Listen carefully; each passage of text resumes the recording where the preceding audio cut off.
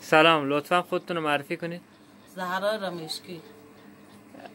شما در این اتاقی که هست چند نفر زندگی میکنید؟ 6 نفر. 6 نفر؟ ها. خب شما چند ساله که شوهرتون رو از دست دادین؟ شوهرم 6 ماه. 6 سال. 6 سال میشه شوهرتون رو از دست دادین. خب زندگیتون با چی میگذره؟ منبع درآمدتون چیه؟ درآمد من هیچ نیست.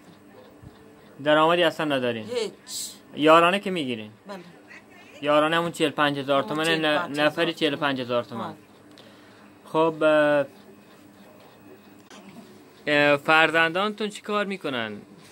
توانایی کار دارن؟ همه یکی سرباز جنگه، همه سربازی حقوقا گیفته ماردات لاب کرد.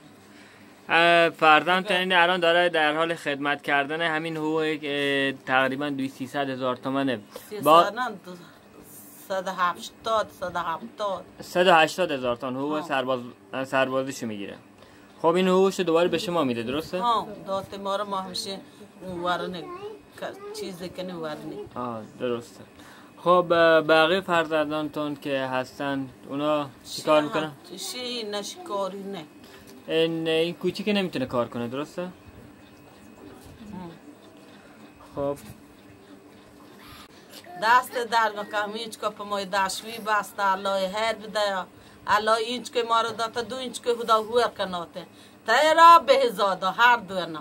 ایشون داره از شما تشکر میکنه که بابت اینکه براشون سرویس بهداشتی داره میسازه و اینکه دعای خوبشون حتما گریبانگیر شما خواهد شد.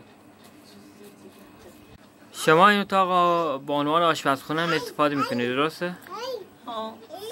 همه لوگا وارین، همه لوگا واپسی، همه لوگا کنوار کنه آشپزی کنه.